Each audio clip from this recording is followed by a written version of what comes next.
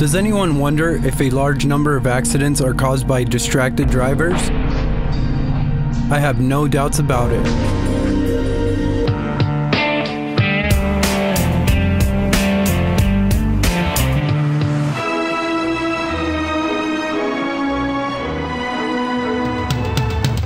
Sadly, when we talk to the person in the back seat, or someone says or does something, we look, we turn, we aren't fully concentrated.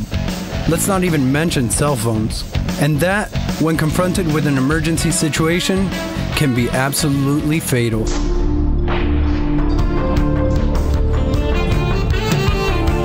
Can we help this with something in the car? Yes. With what?